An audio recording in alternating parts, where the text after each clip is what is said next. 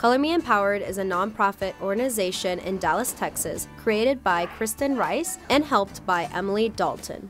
We do art education and public art. Our goal is to enrich communities in whatever way we can, basically. So we're using art as the vehicle for positive change. We have like different classes, different curriculums. We have a printmaking class, we have a comic book making class, we're doing a drawing class. Well, if we show kids ways to improve their community with creativity, like the sky sort of feels like the limit. It's not just about like the end project, really it's about like boosting their creativity.